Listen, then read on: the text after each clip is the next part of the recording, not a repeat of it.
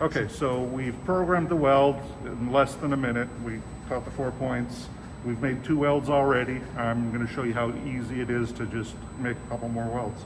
Okay, good. So if I just hit play on the pendant, we're welding again, so start up.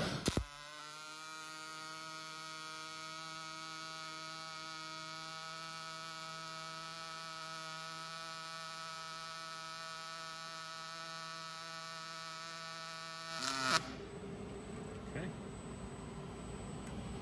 So this is red hot, so I gotta be careful with it, but we can just flip this part around.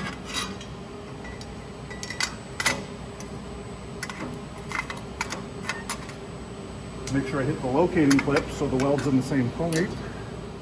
Yeah, you were pointing out you can do this over and over, just hit the same place. And then if we just hit play again.